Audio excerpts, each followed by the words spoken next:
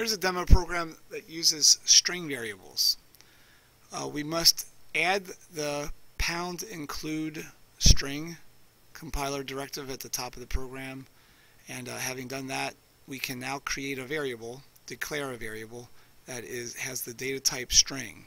Instead of int or double or bool, the data type is string.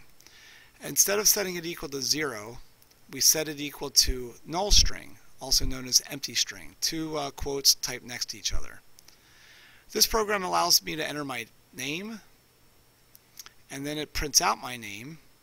So just like integer variables such as numbooks, we can type input with cin, and we can print output with cout. Let's run the program up to that point to confirm that it works. The program allows me to input my first name,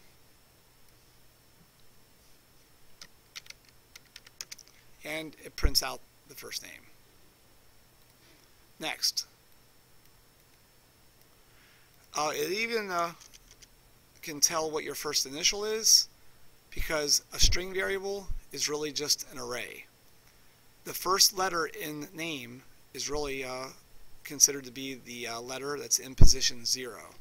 So I run the program again, typing John as my first name, and the letter J prints out because it's in position 0.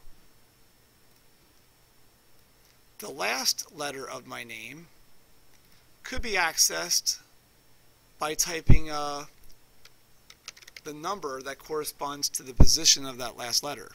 0, 1, 2, and 3. That N is in position 3. But this version of the output displays the length of my name as 4, and continuing with this theme, I run the program again here with the system pause return 0 at that point. Typing in John leads to the output that the very last letter of my name is N. Look at the notation here in this cout statement. The length of the name is obtained by typing name.length. Name.length is 4 in the case of John. And 4 minus 1 is 3. So this program works as if we had the number 3 hard-coded into the square brackets. But of course that wouldn't work if our name was Bob, because Bob has a length of 3 where John had a length of 4. So to make this program flexible, instead of hardwiring the program with a specific number there, we can make use of the name.length method, subtract 1 from it, because arrays always start at position 0, and a string is really just an array of letters. And by putting all that in the square brackets, it very compactly, efficiently, always is guaranteed to print out the last letter of any name. Let's check it out and run the program with different names of different lengths. The word Bob, the program does print out that the last letter was B. I run the program with a long name, like Ricardo, and the letter O does print out as the last letter, because the length of Ricardo is 7. 1, 2, 3, 4, 5, 6, 7. Last of all, something that you can do with strings that you should know for the final exam is that they can be alphabetized. By using the less than symbol alphabetically, the names such as John will be less than M, and therefore this program will print out that John is less than M. If we run the program with the name Zorro, the Z is not greater than M, so it'll end up printing that your name is alphabetically greater than M. Let's test the program with John and Zorro.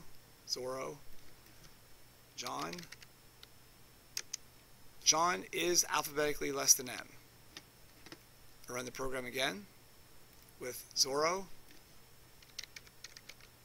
and Zorro is alphabetically greater than M. It's interesting though, if I run the program and type a capital Z for Zorro, it says that your name is alphabetically less than M when Z is not alphabetically less than M, it's actually greater than M.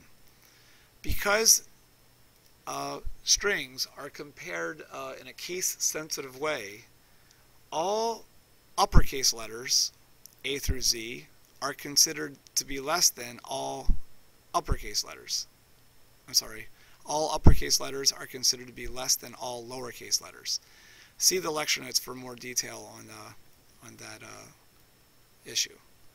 Finally, this program will concatenate and join together two strings using a plus symbol. The string named greeting, the string variable named greeting, is really stores the word goodbye, and that whatever name I type in earlier, those two are glued together and printed out in one line of code with this plus sign. We are not adding numbers like 2 plus 3 equals 5. We're actually adding strings together, and it's called concatenation.